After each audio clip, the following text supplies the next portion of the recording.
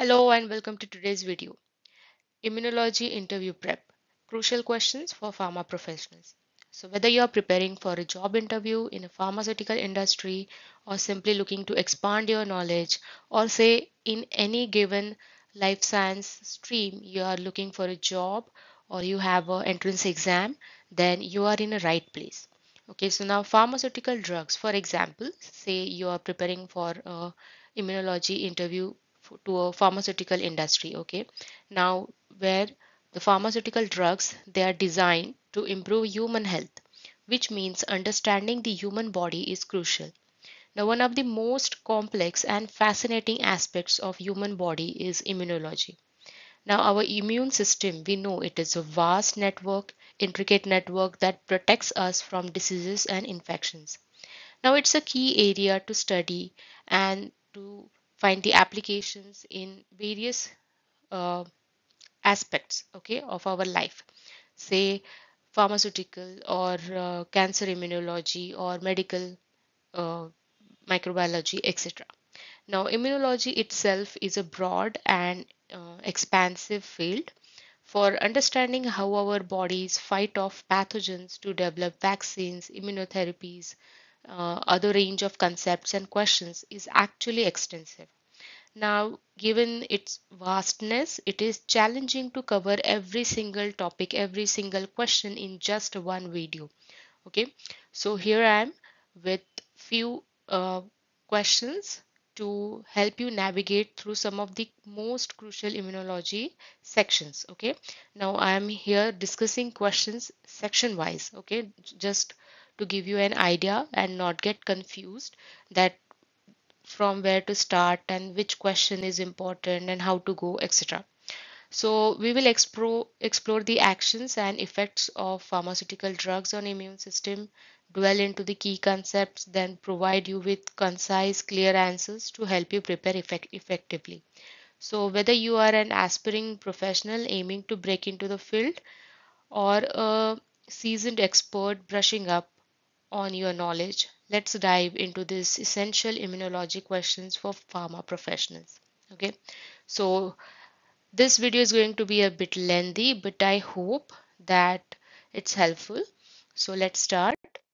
So first is innate and adaptive immunity. So whenever you start with immunology, you learn this first, right? So few questions. Okay, there are actually many questions under this topic, but few which are basic and I think which are actually important when it comes to interview. So we will discuss those. So what is the difference between innate and adaptive immunity? So innate immunity is the body's first line of defense and it provides a rapid and non-specific response. While adaptive immunity is specific, it is developed slowly and it involves memory cells for long-term protection. Okay. Then what is the difference between humoral and cell-mediated immunity? Now, humoral immunity, it involves antibody production by using B cells, while cell-mediated immunity, it involves T cells that directly attack to an infected area or a, for example, say a cancerous cell. Then, do you know about toll-like receptors or how do they contribute to innate immunity? Okay, now this is a next level means advanced question I can say. So TLRs, they recognize pathogen associated molecular patterns, that is PAMPs, and they activate immune cell response, initiating the innate immune defense. What is the role of natural killer cell? What is the role of T lymphocytes? Okay, so these are the basic questions. You should at least know what they do. Okay, you may get this question or you may not get this question, but to just revise, so NK cells, they provide rapid responses to viral infected cells, okay, and tumors by inducing apoptosis without prior sensitization. Now, how do cytotoxic T lymphocytes, that is CTLs, they kill infected cells? Now, CTLs, they recognize and bind to infected cells via their T cell receptors and they release perforins, granenzymes to induce apoptosis in a targeted cell. Then what is the role of T regulatory cells? T regulatory cells or T regs, they maintain immune homeostasis by suppressing immune response and preventing autoimmunity. Okay, so you can see here the role of cytotoxic T lymphocyte is also important. Okay, they are also important as well as the T reg cells. Okay, so next is explain the concept of immune tolerance and its relevance to autoimmunity, or just you can get a question, what is immune tolerance? So immune tolerance is mechanism by which immune system it avoids attacking body's own tissue. Okay, and its breakdown leads to autoimmune diseases. So I will upload a separate video on autoimmunity soon. Okay, so you can brush up there again if you are not clear with the concept of autoimmunity. Then explain the role of B cells in adaptive immunity. Now B cells, they produce antibodies, okay, and that specifically they target to the antigens, okay, like a lock and key mechanism. So antibodies are specific to specific antigens. They neutralize pathogens and they mark them for destruction by other immune cells. That's the role of B cell. Then what is the role of thymus in immune system? Now here you can get another question like what is the role of spleen? What is the role of lymph nodes? Okay, etc. So the thymus is essential for T cell development and maturation, ensuring the production of functional and self-tolerant T cells. Okay. So next is how does immune system recognize self from non-self? Okay. The immune system uses mechanisms like central and peripheral tolerance to distinguish between self antigens and non self antigens, preventing from autoimmunity. So, these are basics from innate and adaptive immunity. Then, next is vaccines and immunization. Okay, so here, I would like to remind you that there are various vaccines, for example, polio vaccine, smallpox, rabies, etc. Okay, so you may get questions like how polio vaccine is developed, or what is DPT and BCG vaccine. Do you know the full form for which disease they are used? Okay, this kind of questions. So also brush up that. Then, how do vaccines work to protect against infectious diseases? So, vaccines they stimulate our immune system to recognize and combat pathogens by introducing an antigen that mimics the um, main microorganism that helps prompt the body to develop immunity. Now, what is the purpose of booster shot in vaccination? So, the booster shot it enhances and prolongs the immunity by re-exposing the immune system to antigen, boosting antibody production and memory cell formation. Next is describe the function of adjuvants in vaccines, or how do adjuvants enhance vaccine efficiency. So any question you can get. So adjuvants, they boost the immune response to an antigen in vaccines, increasing their effectiveness by promoting the stronger and longer lasting immunity. Okay. Next is what is herd immunity and why is it important? So herd immunity it occurs when a large portion of population becomes immune to a disease, reducing its spread and thus protecting who are not immune in that particular herd. Now, how do vaccines contribute to eradication of diseases? So yes, vaccines they do contribute in eradication. How?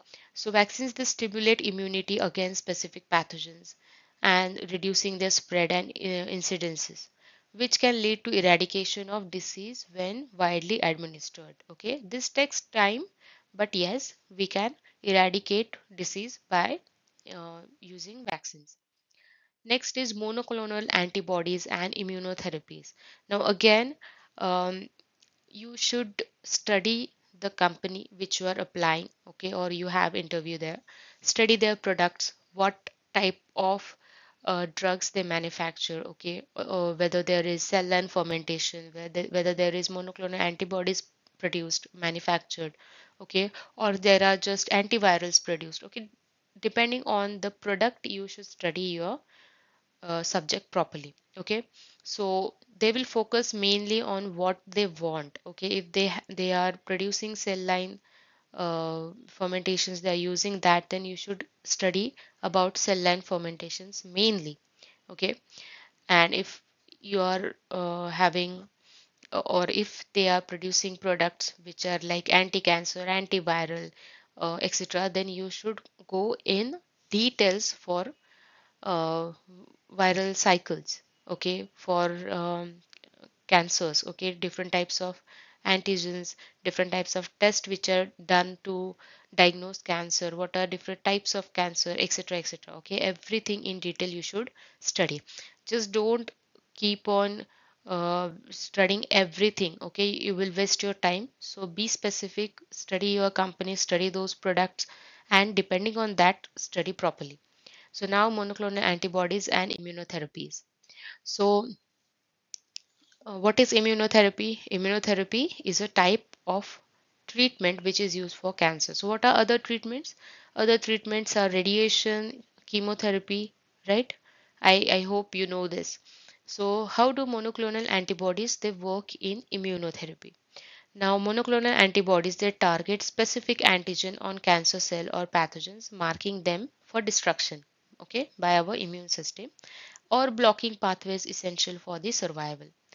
Now, how does CAR T cell therapy work and what is its significance?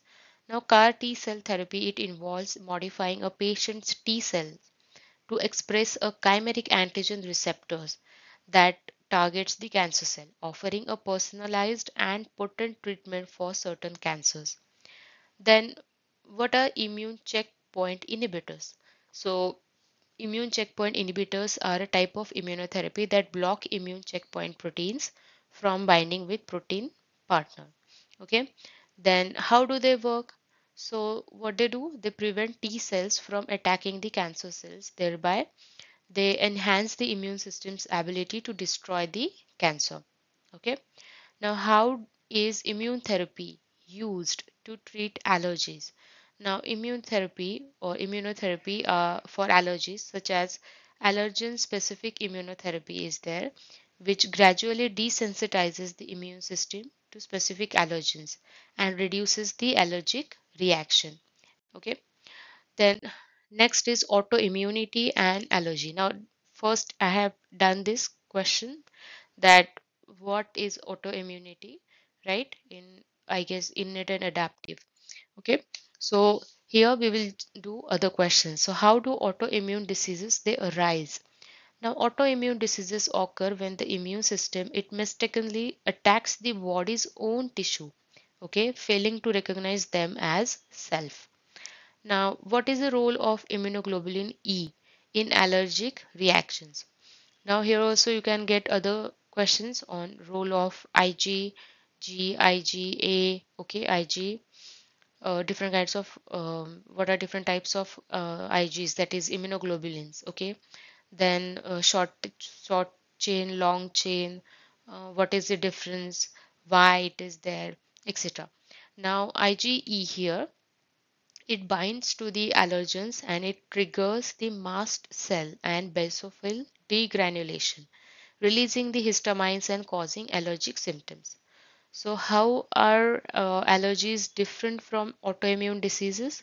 Now, allergies they involve immune system overacting to a harmless substance like pollen or any kind of other spore, okay, which are actually harmless to our body, but still our immune system overreacts to it, leading to symptoms like sneezing, itching, anaphylaxis, etc. In contrast, autoimmune diseases it involves that our immune system itself attacks the own body cells. Okay, that's where immune autoimmune diseases they arise. Now, how does immune system cause allergic reactions? Now, allergic reactions they occur when immune system mistakenly identifies a harmless substance, that is a allergen, as a threat. This triggers a production of IgE antibodies which bind to mast cells and basophils, Upon subsequent exposure to the allergen, these cells release histamine and other chemicals, leading to symptoms like itching, swelling, anaphylaxis, etc. Okay, that's how an allergic reaction is produced. Next is antigen presentation and immune cells. So, what are different cells which are involved in antigen presentation? Then, what are MHC molecules? Okay, these are other basic questions. So, what is the significance of MHC molecule? So, MHC molecule, that is major histocompatibility complex, uh, they present peptide antigen to T cells, crucial for recognition and initiation of immune response. Then describe the function of dendritic cell in uh, immune system. So dendritic cells, they act as antigen presenting cells, capturing antigens and presenting them to T cells to initiate an adaptive immune response. What is the process of antigen presentation? So antigen presentation involves display of antigen fragment on MHC molecule by antigen presenting cells. Okay, that is APCs to T cells and thus initiate the adaptive immune response. How do T helper cells they aid in immune responses? So T helper cells they assist other immune cells by secreting cytokines, enhancing the activity of B cells, CTLs, and macrophages to respond to the pathogens. Okay, so next is diagnostics and research tools in immunology. Now, this is actually very vast, and even I got confused that what to add here. So, you can get any kind of instrument. What is the principle of that? For what purpose it is used? How cancer is diagnosed? What is MRI? What is CT scan, etc. Even those questions you can get here. Okay. Now, again, it depends on what type of a company you are applying, whether they are using ELISA, they are using flow cytometry or any other instrument. You should know that and you study that properly. Okay, so explain the principle of flow cytometry. So flow cytometry, it analyzes the physical and chemical characteristics of cells or particles, allowing for detection, quantification of specific cell population and markers. What is immunogenicity assay and why is it important in drug development? Now, an immunogenicity assay, it evaluates the potential of a drug to provoke an immune response, which is crucial for ensuring safety efficacy in biopharmaceuticals. Now, describe the principle of enzyme-linked immunosorbent assay. Now, ELISA, it detects and quantifies antigens and antibodies using enzyme-labeled antibodies and calorimetric substrates, providing a measurable signal. What is role of immunohistochemistry in diagnostics? Now, immunohistochemistry, it uses antibodies to detect specific antigens in tissue sample, aiding in the diagnosis and characterization of a disease. Okay. Now, very important, cancer immunology. Okay, my favorite. So, what is immunosurveillance and how does it help prevent cancer?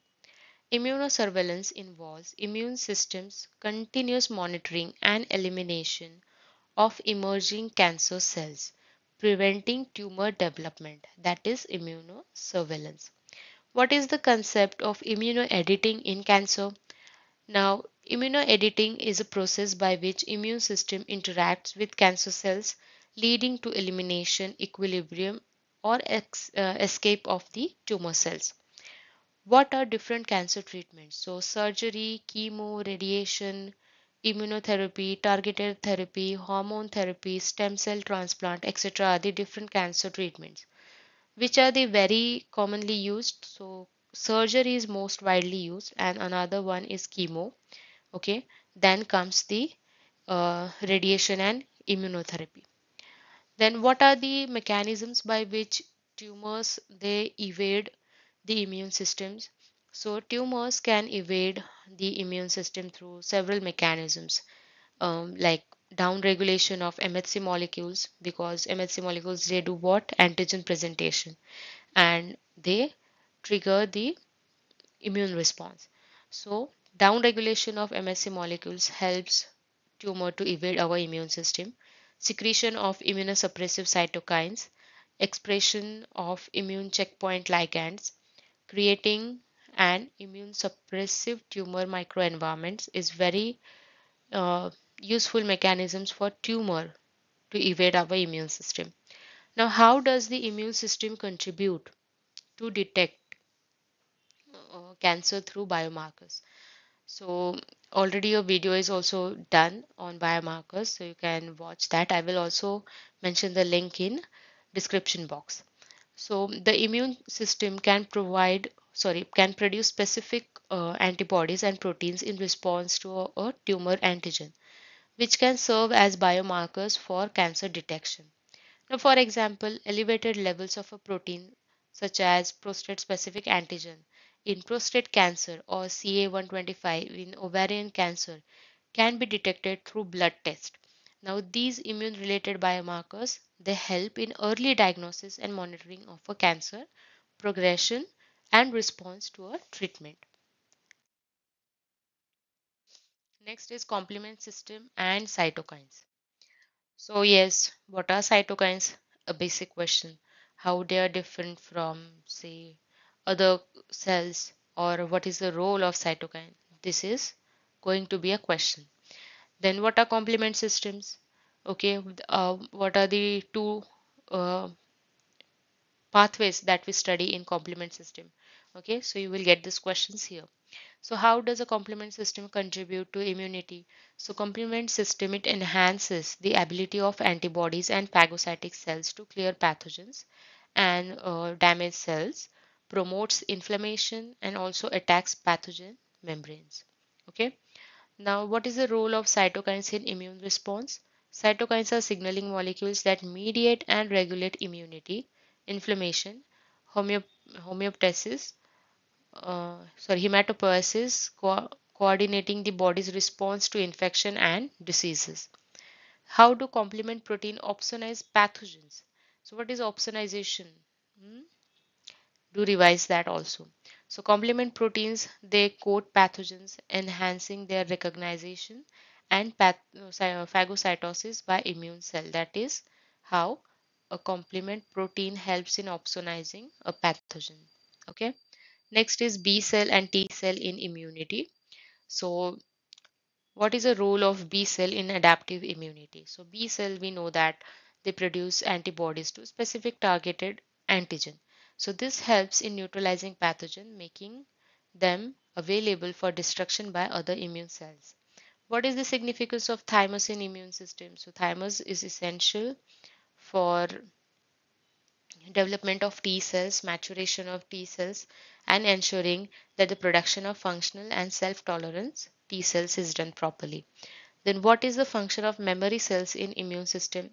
So, memory cells are long lived immune cells that remember previous encounters of an antigen, enabling a faster and stronger response upon re exposure. The next is describe the role of neutrophils in infection control. Neutrophils are first responders to infection, phagocytosis, pathogens, and releasing enzymes to destroy them. Then explain the role of lymphatic system in immunity. Now, lymphatic system it transports lymph, which contains immune cells, antigens, facilitates their interaction in the lymph nodes. Okay, so these are depending on the sections. Okay, few questions which we have discussed. Now few random questions which I could not put in the given sections. So I think these are also important. Now suppose you are applying to a company where an antivirals are produced. So take few names of the drug and study their side effects, their long term effects, how they work, their mechanisms. Okay, that is very important. For example, say a paracetamol tablet.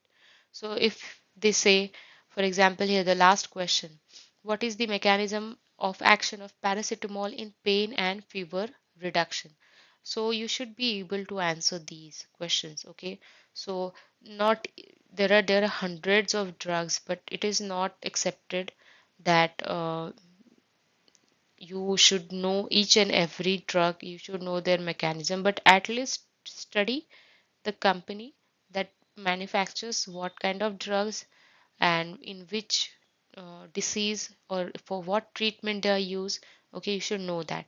So for example, here say the paracetamol, it mainly it attacks or sorry it acts by inhibiting the COX enzyme in the brain, reducing the synthesis of prostaglandins. So prostaglandins are one that cause pain and fever. So unlike non-steroids, okay, NSAIDs, it has minimal anti-inflammatory effects, making it less impactful on peripheral immune system, okay, or peripheral immune responses. Now, another question you may get is how does aspirin affect the immune responses? So again, aspirin inhibits the enzyme COX, that is cyclooxygenase, which reduces the production of prostaglandins and thromboxanes. This anti-inflammatory action can help modulate immune response, particularly in conditions involving excessive inflammation. Okay. Then what is the significance of gut microbiota in immunity? So the gut microbiota, it influences the development and function of immune system, promoting immune tolerance, protecting against pathogens. Okay. So how might an unknown drug influence the immune response? Okay.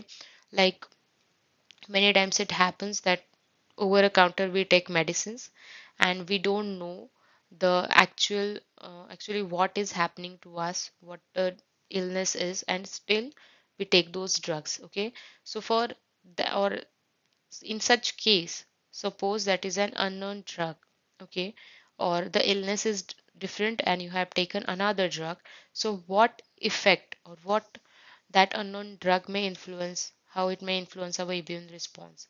So an unknown drug could either stimulate or suppress the immune system, okay, depending on its mechanism of action, its targeted pathways within our immune system. Anything can happen. It might stimulate the immune response or it might suppress the immune response, or you may get a side effect also. Now this depends. Now what are biologics and how are they used in immunology? So biologics are complex molecules derived from living organisms which are used to treat diseases by targeting specific components of immune system such as antibodies or cytokines. Okay, so those are biologics.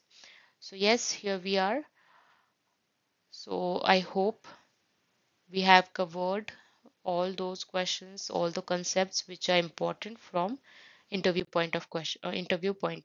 Okay, so do like these videos, do share these videos with your friends, and do subscribe to my channel. Thank you.